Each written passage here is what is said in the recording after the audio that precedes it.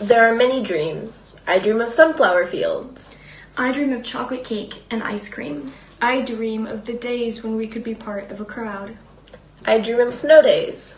I dream of empty beds in jail cells. I dream of a world that will let kids be kids. I dream of full tables instead of empty bellies. I dream of schools with enough money to teach. I dream of parents with enough money to feed. I dream to keep awake, because if we don't dream of better days, then we might forget that this is not what God imagined. So today we light the candle of hope, for hope is the very thing that keeps dreams afloat.